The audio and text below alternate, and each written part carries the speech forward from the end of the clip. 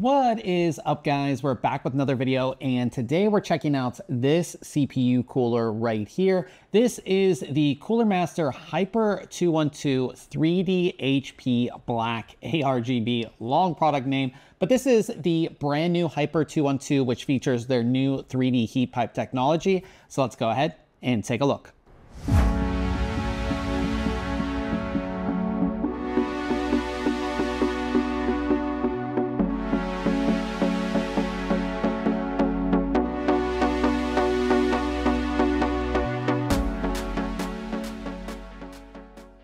Before we get started, let's talk about Cooler Master's 3D heat pipe technology, because it's something that they're going to be implementing on a lot of their newer air coolers.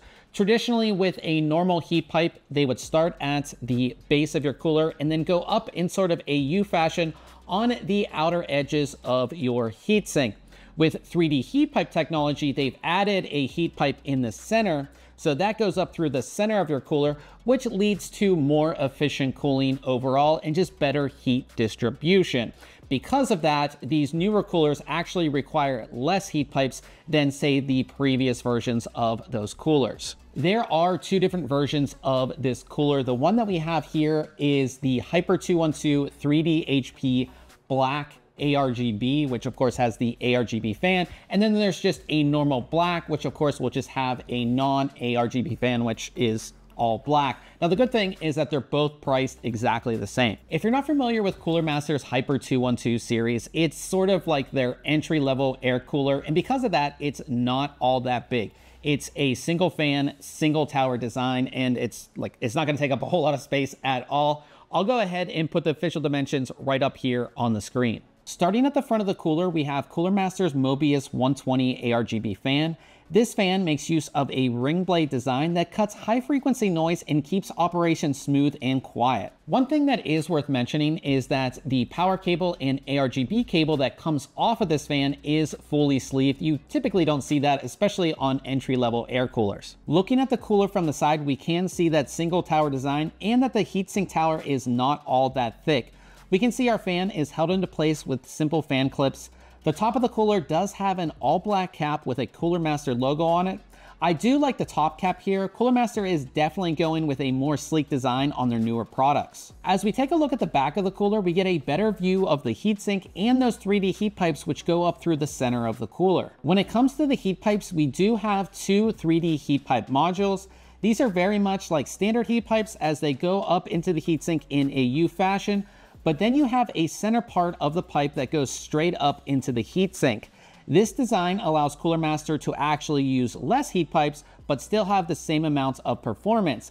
The previous Hyper 212 coolers actually had 4 heat pipes, for example, and we only have 2 here. Looking at the base of the cooler, you can see that we do have an all copper design with a nice finish on it, but there are some machining marks visible. When it comes to installation, I'll be installing this cooler on an AMD X870 motherboard, so this installation is for AMD's AM5 socket. The first thing you're going to want to do is remove the AM5 mounting brackets on your motherboard. You will keep the backplate in place though. Next, go ahead and install the AMD mounting bars on the bottom of the cooler. They can only be installed one way, so you don't have to guess if they're installed correctly. After you have the mounting bars installed, go ahead and apply the included thermal paste. From there, remove the fan from the cooler and then carefully place it on top of your CPU, lining up the screws and the mounting bars with the holes in the backplate on your motherboard. Once lined up, go ahead and secure the cooler by tightening the screws. Reinstall your fan and be sure to plug it into the CPU fan header on your motherboard and the ARGB connection to an ARGB header. With the fan installed, you can see we have 100% memory clearance and the cooler doesn't take up much space at all. When it comes to testing, we're going to be testing both temperatures and noise levels. So here's a full breakdown of our test system.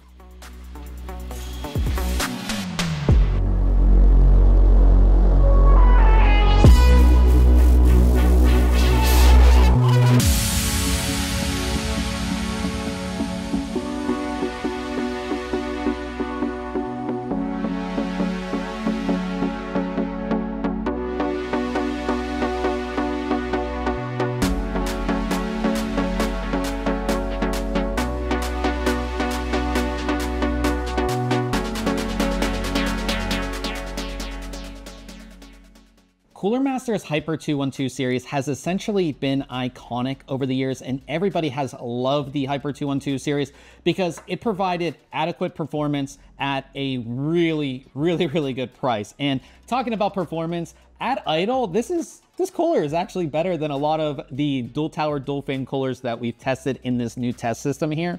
On top of that, even at load, while it got beat out by those other coolers, it still kept, you know, our CPU under the TJ Maxx, no thermal throttling or anything like that. And I think for most people who run their CPU at stock, this is gonna be a great cooler. If you're a system builder, this is the cooler that you're gonna throw in all your client PCs because it's just a very affordable cooler that's super easy to install, doesn't take up a lot of space. It's not going to, you know, block your RGB memory or anything like that. It's very quiet and it's super easy to install. I think even for a newbie, you can get this installed in about 10 minutes. It really is that easy. And then coming down to price, this is $29.99. It is gonna be one of the cheapest air coolers that you can buy. Maybe you can find some other ones that might be cheaper, but they're probably super loud. They don't perform as good as this.